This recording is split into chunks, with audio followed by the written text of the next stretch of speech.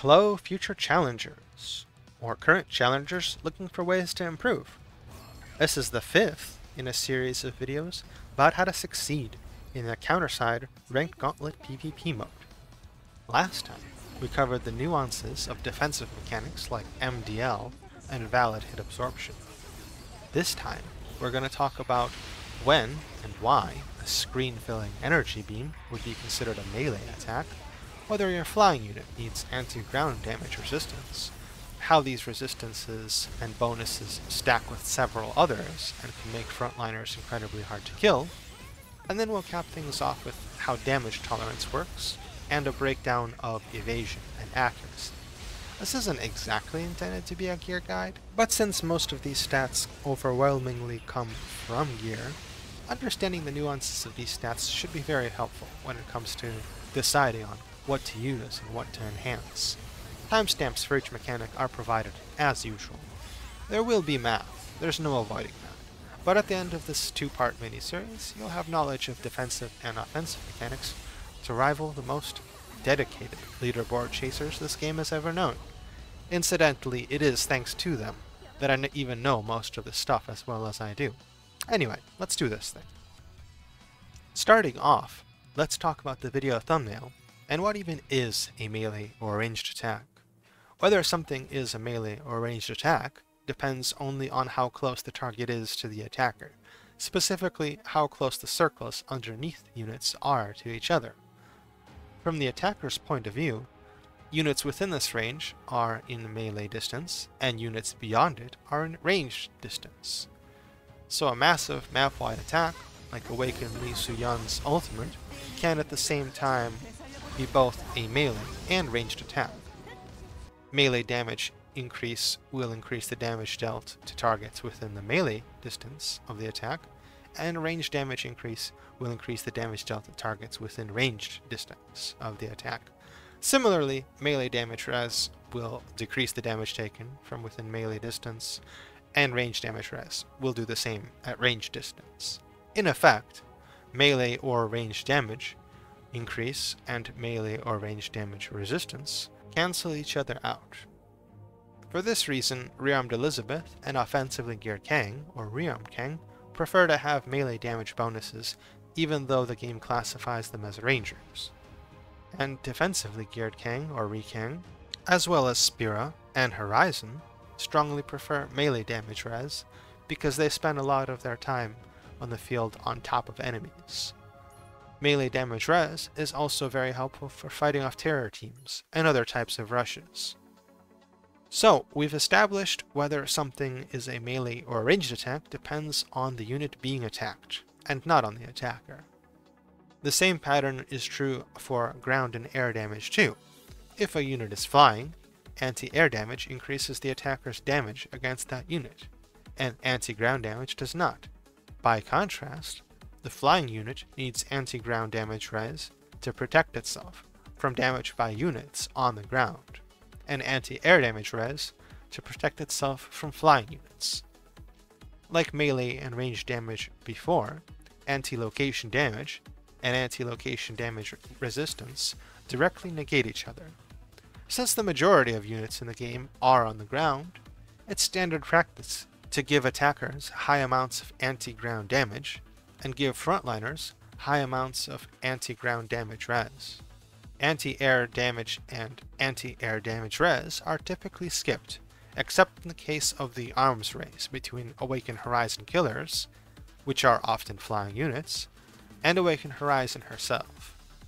Because anti-air stats are normally ignored, flying units have a damage dealing and damage resisting advantage in PvP, though they typically have lower HP too. Ranged, melee, anti-air, anti-ground damage, as well as type and anti-roll damage, and all their respective resistances, all get mushed together into what's called Group 1 damage modifiers. Back in August of 2022, the game had a major overhaul to its damage formula and calculations, so the developers decided to share these changes with the community. Thanks to that decision, there is an official blog post with a ton of specifics about damage mechanics. I'll be linking it in the pinned comment below. It's not an easy read, with relevant information being scattered all over the place, but it's a great resource if you have questions you want answered. For now, let's focus on Group 1 and its place in the damage formula. The important bit is that all of these bonuses and resistances are additive, and are then multiplied by the defensive multiplier, which gives an overall damage multiplier. The two key takeaways are that between defense and Type 1 resistances, you can reduce damage taken by as much as a factor of 5, only taking 20% of the damage that they'd normally take. The other key takeaway is that if you're close to reaching the maximum level of damage reduction, the benefit of an extra bit of Group 1 resistance can be massive. In the best case scenario, something like 5% more anti-ground damage res might actually reduce your unit's damage taken from ground units by 20%. If their overall post-damage formula reduction went from 75% to the max of 80%, then instead of taking 25 damage from a 100 damage hit, they'd only take 20 damage. This is why high anti-ranged and anti-melee damage res potentials on inhibitor gear are so desirable, and why for PvP, upgrading Gordia's accessories to T7 is a great early investment. Realistically, in higher leagues, most people are going to have gear with high anti-ground and anti-defender or anti-striker options, and you're unlikely to reach the coveted 80% damage reduction against the biggest threats to your frontliners. In lower leagues though, you can make them borderline unkillable if you back them up with some heals and barriers. Also, units with only anti-ground damage and no other Group 1 damage bonuses will end up doing a lot less damage, and sometimes just a bit of HP can make all the difference in a fight. Since flying units aren't affected by anti-ground stats, that means they'll have a much easier time breaking through the Group 1 resistances of their targets, so their damage tends to be more reliably high even if they don't have anti-defender or anti-striker damage on their gear options. I would talk about the defensive portion of the damage formula and how there's a defense stat penalty in PvP, but the specifics aren't really that important, because nobody intentionally brings defensive debuffers into PvP, and the defense bonus set is probably always going to be worse than the HP bonus set. So it just makes the math needlessly more complicated for no real benefit. Just focus on Group 1 damage bonuses and damage res, because that's something you can actually influence in a big way. There's no such thing as too much Type 1 resistance in PvP, but you can use an understanding of Group 1 resistance to recognize that most tanky frontliners hit the 80% cap for most PvE content, and that you can swap some of their tank gear for something which actually helps them, like increasing their skill haste, or evasion, or even their anti-ground damage if their damage output is decent. So now, we're finally ready to talk about damage tolerance. Damage tolerance is a stat that appears in the details page of strikers who have it. All awakened SSR strikers have damage tolerance, as well as Realm Destarosa, Realm Titan, Nael, and regular Li Suyan. The value is always 2%, and what this means is that each time a unit with damage tolerance takes a hit from an attacking unit, it increases its Group 1 resistance to that unit by 2%, until reaching the Group 1 maximum damage reduction of 80%.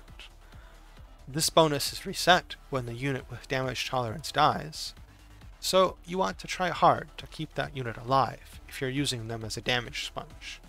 Unfortunately, since the main threat to strikers is snipers, and snipers tend to have slow and high damaged attacks, damage tolerance is unlikely to have a big impact on that matchup most of the time. On the other hand, in a chaotic battlefield with multiple frontliners and healing, a striker with damage tolerance can become a near unkillable meat wall.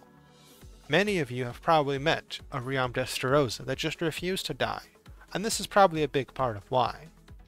This is also part of why awakened Jushiyun hospital teams can feel so oppressive when you don't bring a high damage, long range sniper to deal with them. So that's it for all the Group 1 damage stats. Now, for the coup de grace, let's talk about hit chance in evasion. The evasion stat, as a percentage, is the chance of evading an attack. A successfully evaded attack cannot be a critical hit, and its damage will be cut down to 90% of the attacking unit's hit chance, plus a bonus, usually between 4 and 8%, with a higher bonus given for lower accuracy scores. However, if an attacking unit has about twice as much of the hit stat as the target unit's evasion, or 1.875 times as much to be precise, the whole evasion check is ignored and the attack automatically hits. A simpler way to figure out if a unit's hits will ignore the target's evasion is to see if their actual hit percentage chance is higher than the target's evasion percentage chance. Just keep in mind that this doesn't account for any ship bonuses, unit buffs, or debuffs, etc. You can only check those numbers after a battle is over, but if you're consistently seeing the same units with roughly the same evasion chance, that should tell you what to aim for if you want your attacker to ignore evasion. You can do the same thing in reverse to make sure your frontliners, or even backliners' evasion stats won't be getting ignored. Because late game equipment for attackers often ends up being either double maze accessories or double spectral accessories, all of which have hit as their base stat, backline units become increasingly more likely to ignore the evasion checks, especially against other backline targets, when using large range ultimates. On the other hand, because it takes almost twice as much hit to ignore evasion, but equally leveled accessories increase hit and evasion stats by the same amount, it actually becomes easier to prevent your unit's evasion from being ignored if you purposely use 2 leveled evasion accessories. Still, the biggest factor in the hit and evasion arms race is going to be a unit's base stats. If their evasion starts off with 0, there's probably no salvaging it. Similarly, Crystal Shaolin's base 2500 accuracy is undodgeable by most units, regardless of what equipment you give them. And even if you could evade her attacks, such high accuracy is going to mean that most of her damage will still land. At least maybe you could stop her from benefiting from critical damage? Nope. Her basic attacks have assured crit, which means that even if they miss, they're still going to get a critical multiplier. The only safe place from her is out of range, or in the skies. On that note, let's talk about perfect evasion and assured hit. As you might have guessed, these guarantee successful evasion and guarantee a successful hit, respectively. And if a unit fires an assured hit against a unit with perfect evasion, then they just cancel each other out, and the normal hit and evasion calculations are used instead. Last but not least, a successful evasion will normally prevent a unit from being hit stunned or moved around in any way. That means that annoying stuff like Lake Superior's second skill and Awaken Amy's pull can be prevented when the target unit successfully evades. There are some things that evasion won't stop, like the Matador's second skill and apparently Nicole's passive knockback. Overall though, evasion is a great way to let your frontline hold their ground and not get knocked around by an enraged Horizon, Ludmilla's special, and various ultimate attacks. And we're finally done. If you've already watched episode 4 of my PvP guide series, then you now know pretty much all there is to know worth knowing about defensive mechanics. Maybe a few things that weren't worth knowing, but now you know them anyway. If you like this video, but haven't seen that one yet, you should definitely check it out too. If you want to see more guide content like this from me in the future, get subscribed. My next video will probably be a deep dive on exactly how the whole weekly ban and up system works, and how you can try to predict future bans ahead of time, and maybe even get your favorite unit upped if you're lucky. It should still be much shorter than this one though. If you have any ideas for what PvP or other guide subjects I should tackle next, let me know in the comments below. Thanks for watching.